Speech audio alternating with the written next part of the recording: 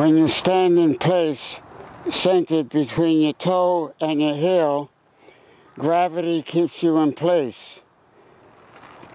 It pushes straight down on you, and you cannot move forward with any push of your muscles. If you lift your toes and let your weight be ahead of your heels, you're going to fall forward. And that is the only way you can go forward, by being off balance.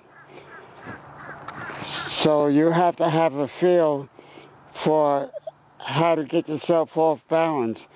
If your legs are going up high in the back while you're sprinting, you know that you're running very fast because you're trying to keep it down as much as possible, but it goes up against your force.